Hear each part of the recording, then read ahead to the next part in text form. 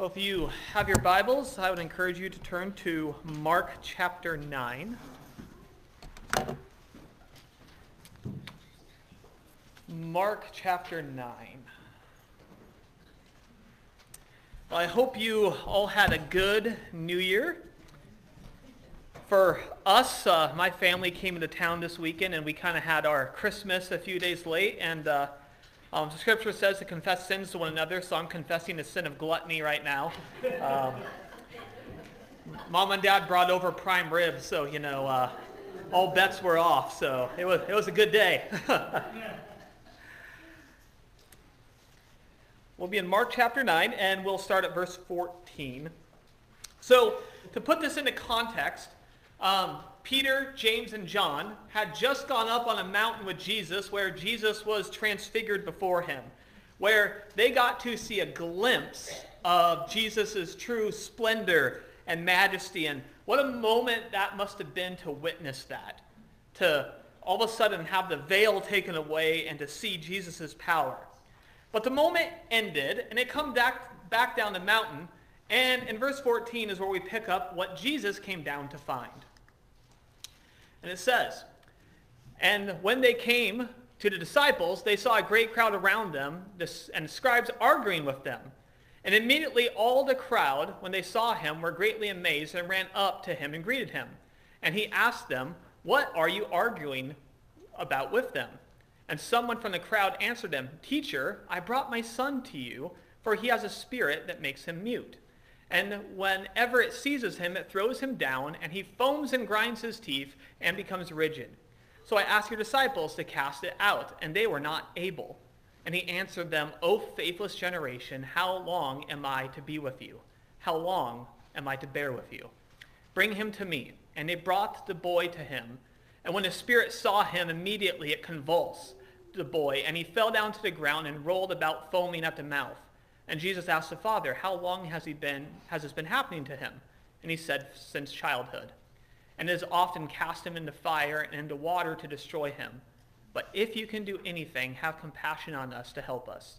And Jesus said to him, 'If you can, all things are possible for one who believes.' Amen. Immediately the father of the child cried out and said, 'I believe, help my unbelief.' Amen. And when Jesus saw the crowd came running together, he rebuked the unclean spirit, saying to it, 'You mute and deaf spirit, I command you to come out of him and never enter him again.'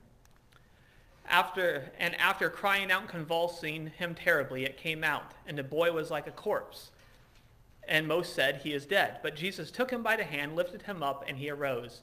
And when he had entered the house, his disciples asked him privately, 'Why could we not cast it out?' And he said to them, 'This kind cannot be driven out by anything but prayer.'" Well, this is an interesting story. A father brings his son to Jesus so that Jesus can heal him, except he doesn't find Jesus. He finds his disciples instead. So the disciples try to cast out the demon, but they cannot do it. And this angers the father, and it begins this argument with the disciples. And you can imagine what this argument was probably like. "Why can't you cast him out? I thought you were supposed to be with Jesus." And the disciples are probably like, "Well, you must have done something really bad if we can't cast him out. What great sin have you committed? Obviously, it's your fault that we can't cast him out." So Jesus walks up on this scene and asks what's going on, and they tell him, and Jesus kind of makes this statement of annoyance at the whole thing, and he says to the father, "Bring him to me." And the father says, "If you can help us, help us."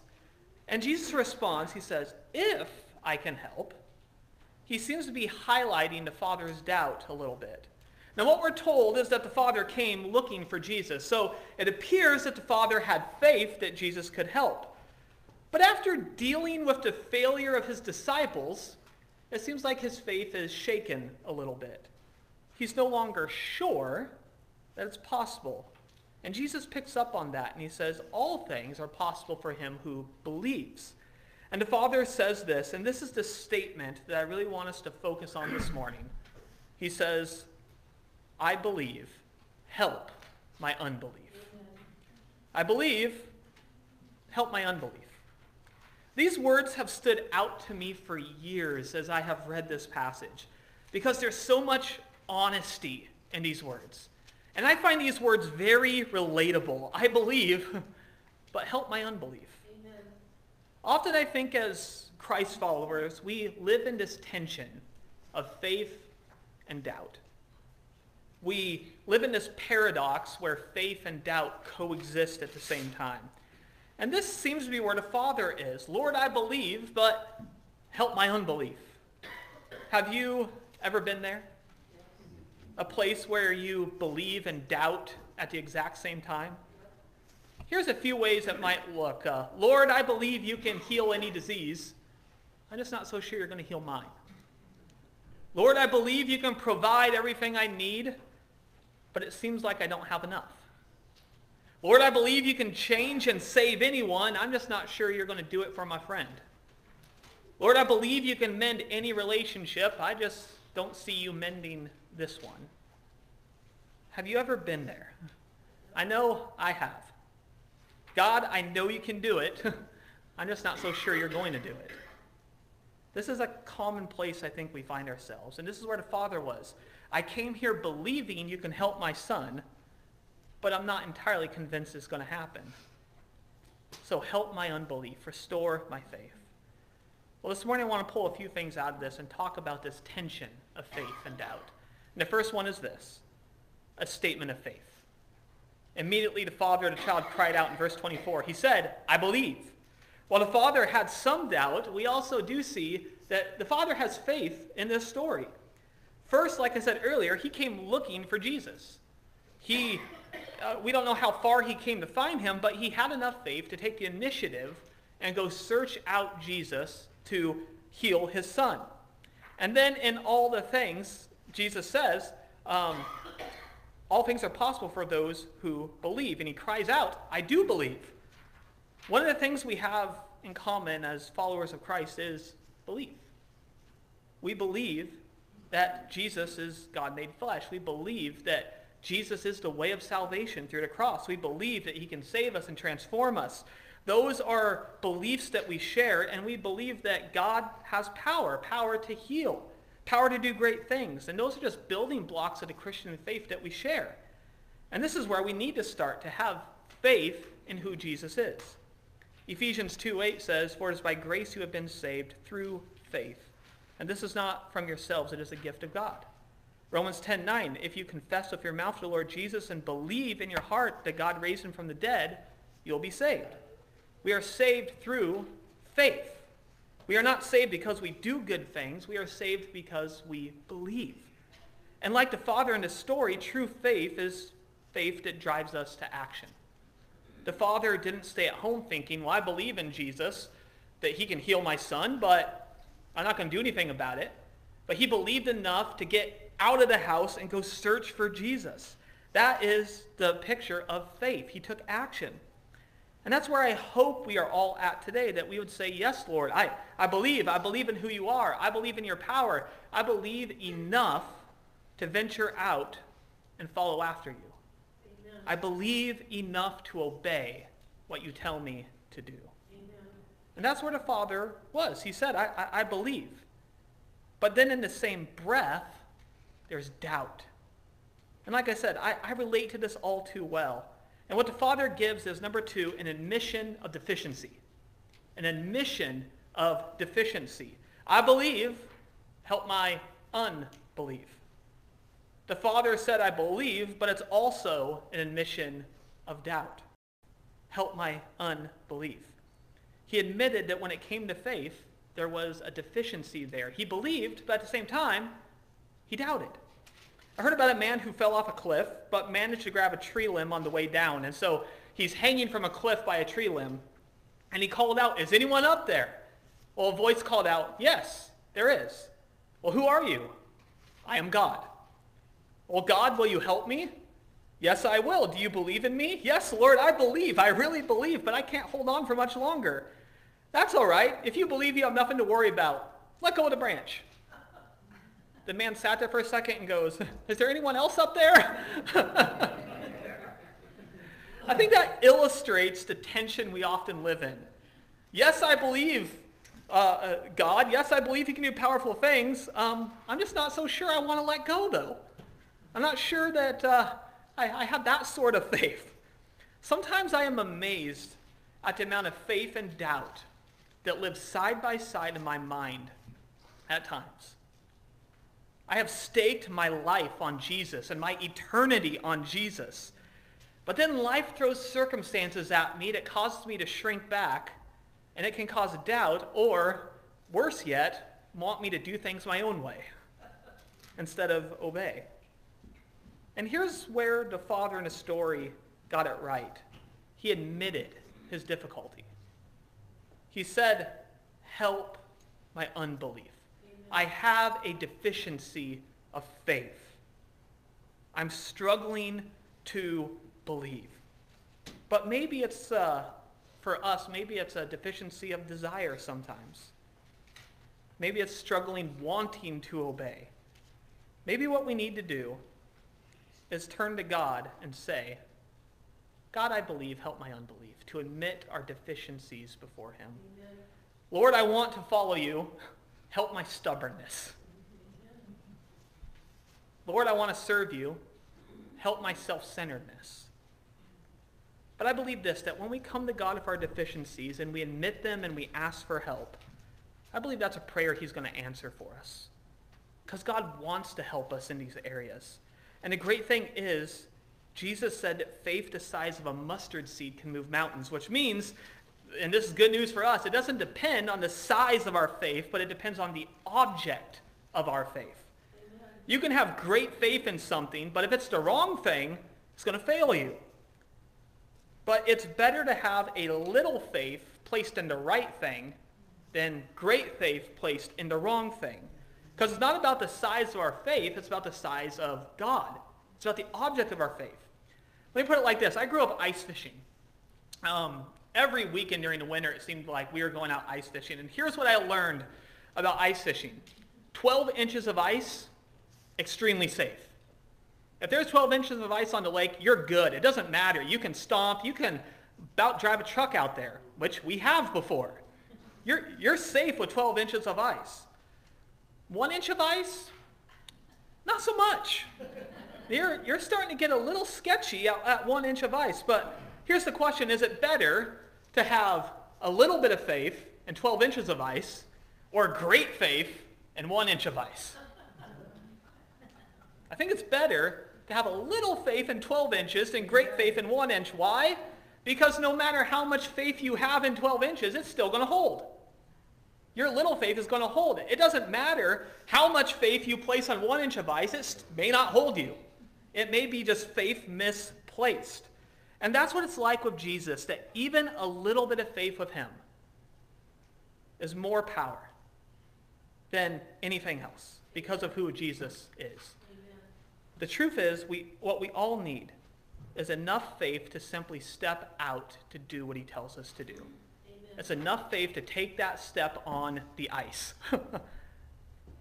But there will be times like the Father where we find ourselves with a deficiency of faith or a deficiency in some area of our lives. And that's when we need to cry out to God, God, I believe, but help my unbelief.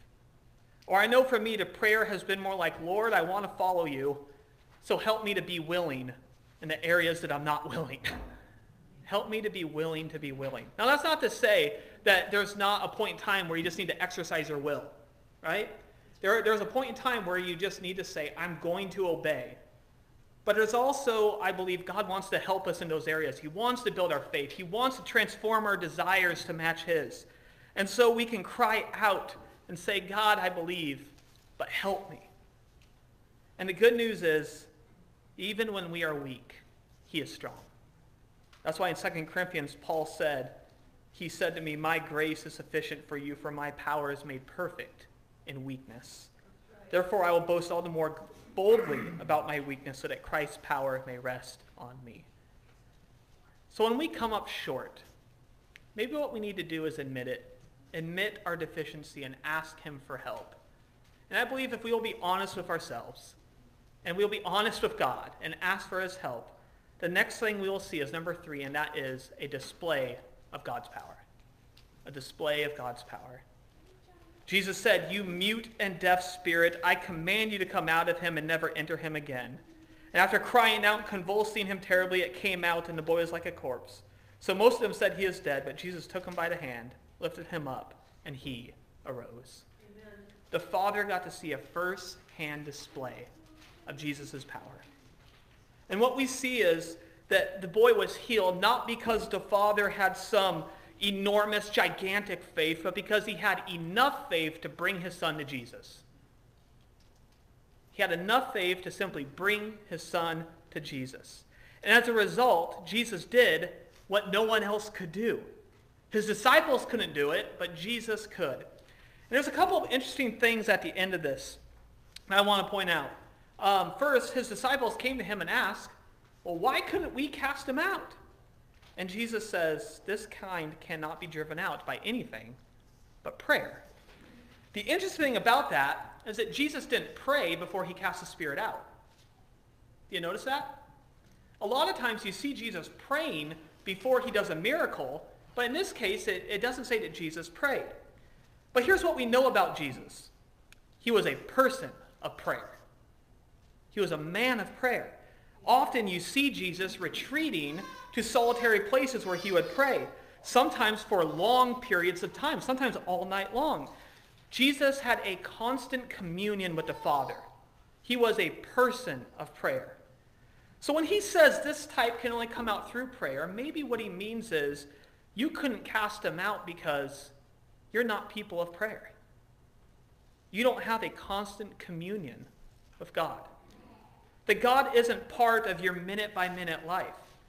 You may pray at times, but it's not a constant conversation with the Father. It's not a priority.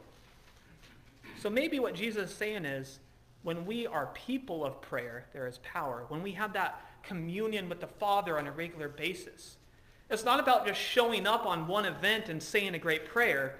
It's about walking with God daily, having that rapport with him.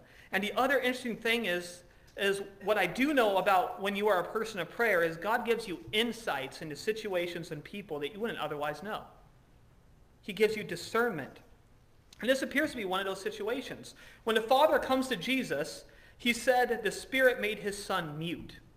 But when Jesus cast the Spirit out, he says, "You deaf and mute spirit, come out of him." No one said anything about deafness. Not the disciples, not the Father. But Jesus appears to see something that no one else does. He says, "You deaf and mute spirit, come out."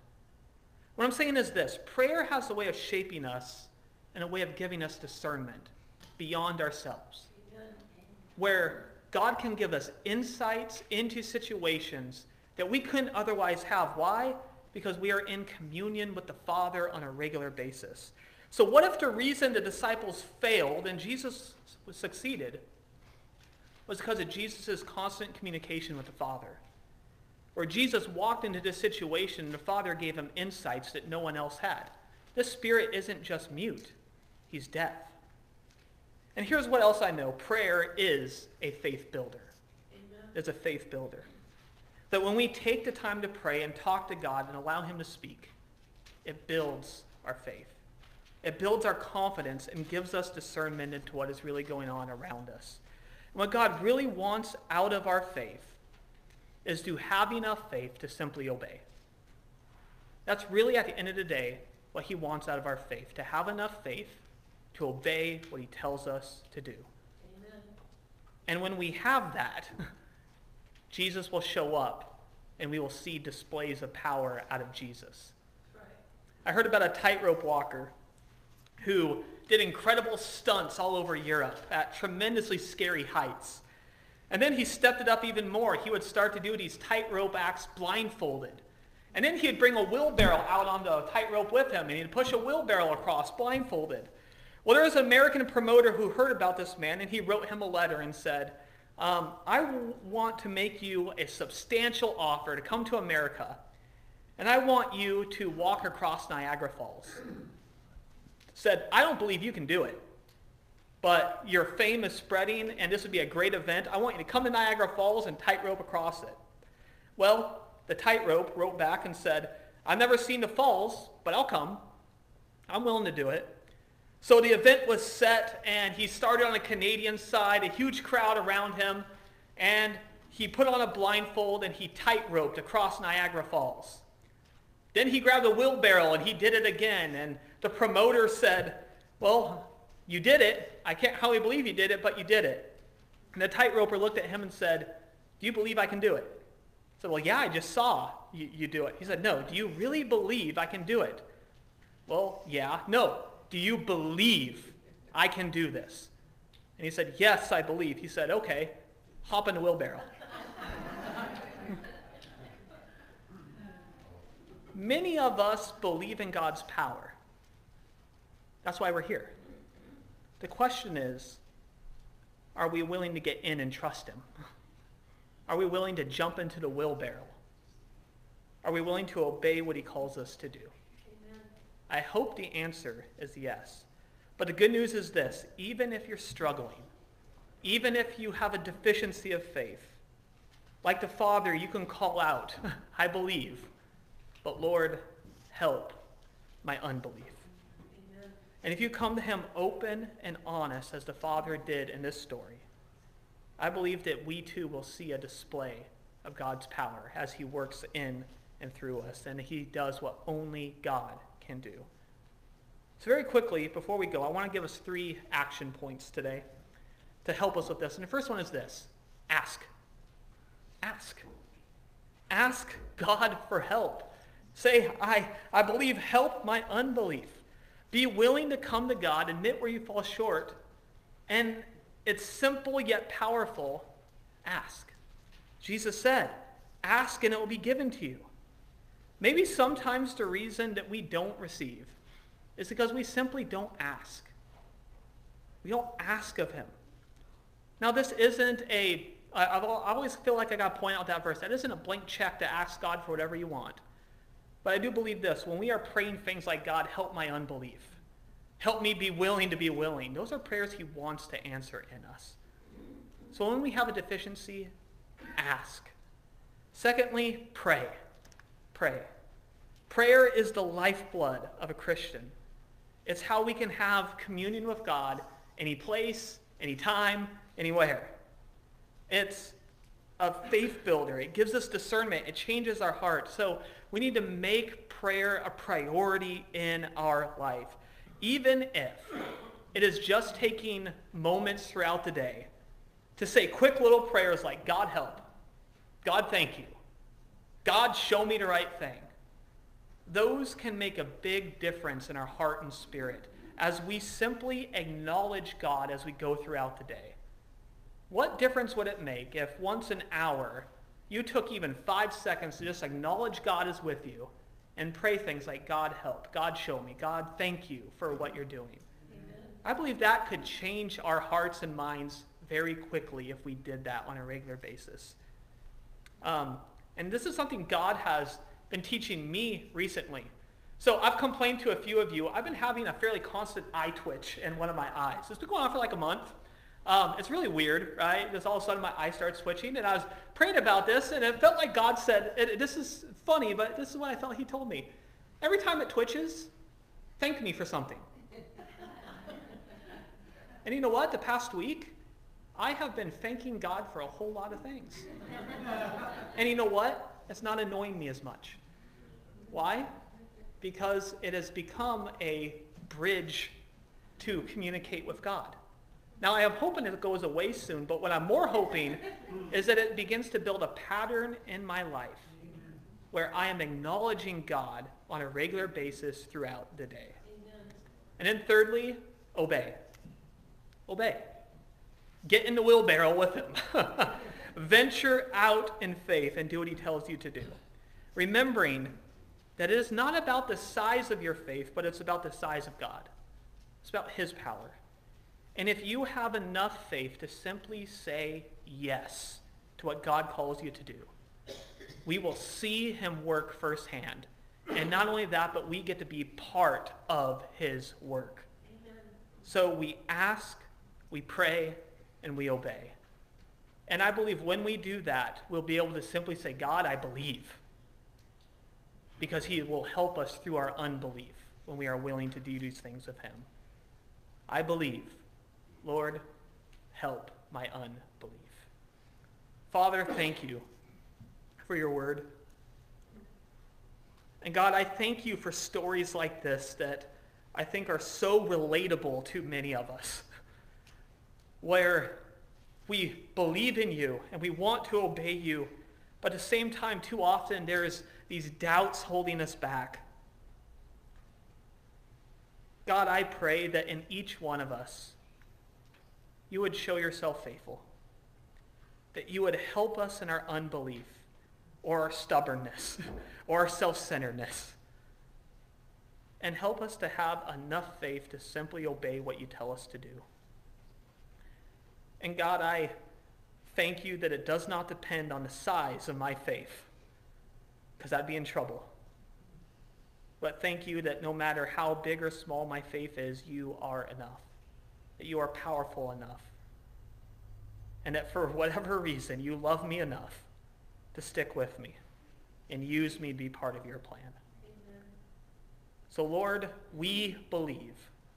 Help our unbelief. And we pray this in the name of Jesus. Amen. You are dismissed. Go with him.